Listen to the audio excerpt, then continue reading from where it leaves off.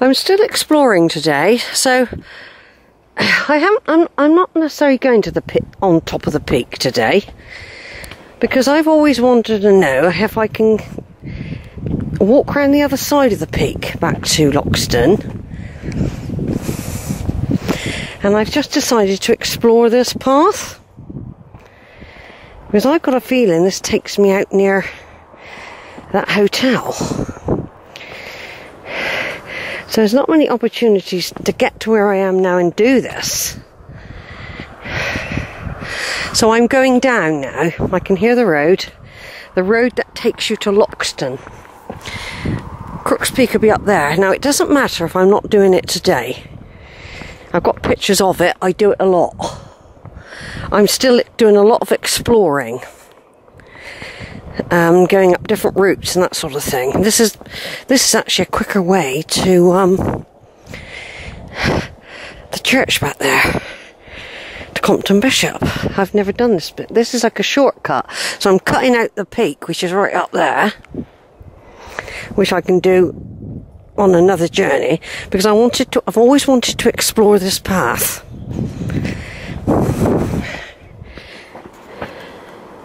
So that's my excuse. I'm not trying to get out of doing Crook Peak. Now, what it does mean now, if I've decided to do this could be a big mistake. I could come out on a main road in a minute and wish I hadn't done this. See what I mean? And be nowhere near Loxton, apart from walking on the main road. So I could be making a terrible mistake, because there was no sign back there. It also means if I'm doing this, I won't be going back to Winscombe. I will be heading for Loxton Church.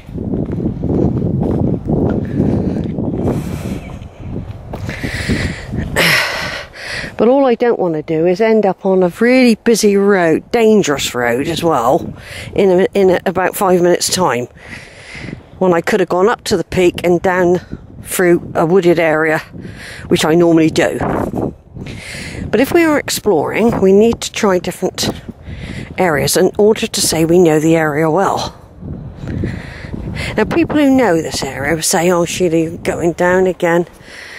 You're going to come out on a road." I mean, I know all the arguments, but I always thought the path went right round the peak and came to that big hotel, of which I can't remember the name of at the moment, but you can see it stuck on the hill.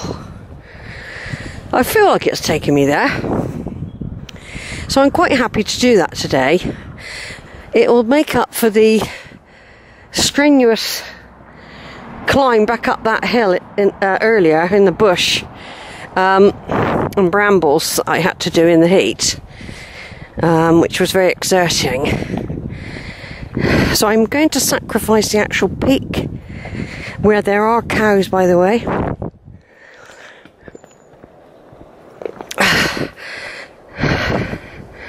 So I'm going to go down here.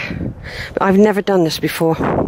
As far as I know, I've never walked this side of the peak before. So it's all a learning curve.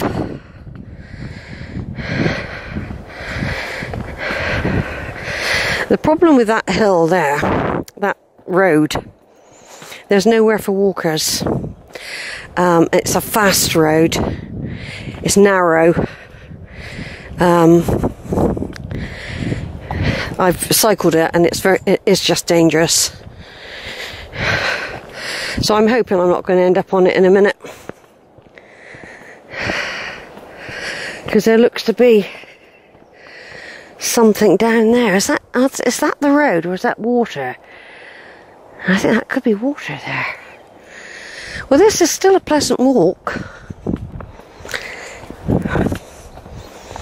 There's nothing to stop me saying, well, why don't you just walk round, nip up to the peak and go back to Winscombe? See? There's still alternatives once I get to that hotel of decisions what to do.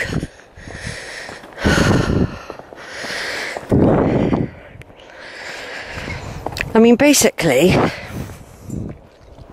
It's hillier going back to Winscombe.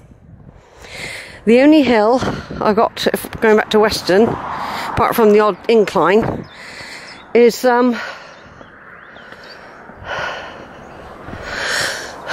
that's the way up to the peak.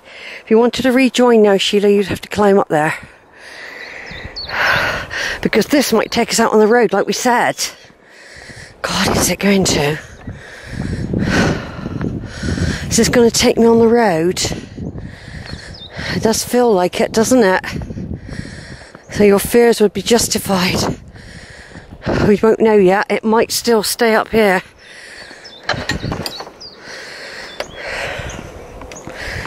Yeah, getting out of Loxton will be hilly when you follow the West Mendip Way.